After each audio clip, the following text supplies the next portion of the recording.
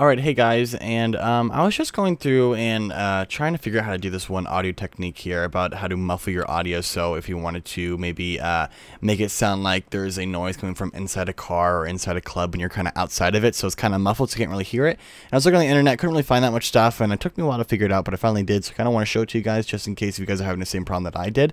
But I have this one clip where you can watch it through. Well, I don't have the thing right now, but what we want to happen is we want this audio to kind of be muffled as the car kind of pulls up here, and then when the car finally does pull up, you know, it gets louder as it goes, and then we can you can probably barely hear me right now because it's so loud.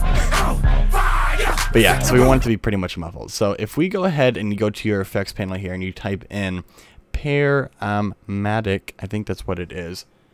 Can't really see that well. Parametric, maybe? Yeah, parametric equalizer. If you take that and you drag it into your audio that you want to do, and you go in here into your effects controls and you hit edit, you can edit this. Now, this is going to be your kind of, you're going to be able to equalize it and stuff like that. This is all EQ stuff. If you go to generic low pass, which is what you're going to want, you can see if we start playing the song right now, you can start changing it and it's going to messing with the audio a little bit. So we're going to try to figure out where we want, going right here. The lower you go, the better. Hey. I'm going to go ahead and mute some of these tracks real quick so I can just hear the song. See if we can try to get this right. You see how it kind of messes with a little bit here. And the lower you go, it's going to mess up the audio a lot. So you got to make sure you want to have it the right speed and the right.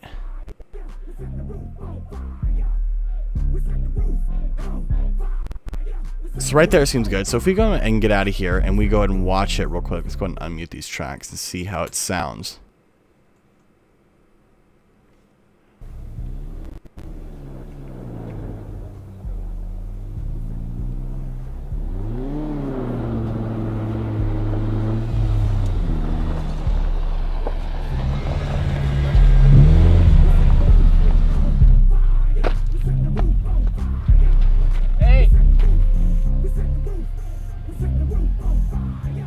You can see I just turned it down right there, and so that's where it kind of gonna be at. So guys, that's how you're gonna pretty much do it. If it does kind of sound kind of funky for you guys, maybe you guys can maybe adjust it a little bit more, maybe a little bit more on the high end if you guys want more like a clubby noise, or maybe a little bit more low end if you guys are, you know, super muffled. But yeah guys, this is gonna be it for this little tutorial guys. Thanks guys for watching, and see you guys later.